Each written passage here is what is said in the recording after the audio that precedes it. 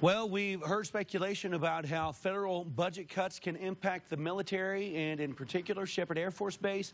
This afternoon, 13th District U.S. Congressman Mike Thornberry shared his insight with the Sheppard Military Affairs Committee to share his thoughts. 13th District Congressman Mike Thornberry, he says Congress has spent more than $200 million in construction projects at Sheppard during the past 10 years, but he says it'll become more difficult to find that kind of budget coming up. Thornberry says every time the United States has scaled back the military in the past, the country has regretted it. Former Sheppard Vice Commander Bill Miller also shared his insight. Too often, people look at money as the bottom line and not the direction that money's going to take you. You can cut certain things, it doesn't hurt so much. You can cut other things, and it's terrible. The biggest problem I see is they're not paying attention to that.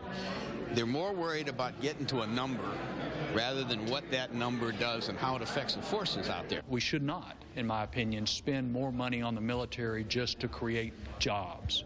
But if we're going to cut the military, we also ought to understand the number of jobs that will be affected, whether it is folks in the military or civilians or contractors who build airplanes and things.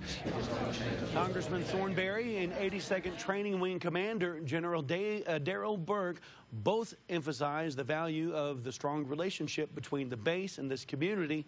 Thornberry says if funding gets cut for different programs on base, there might be creative ways for base community partnerships to keep programs alive. It was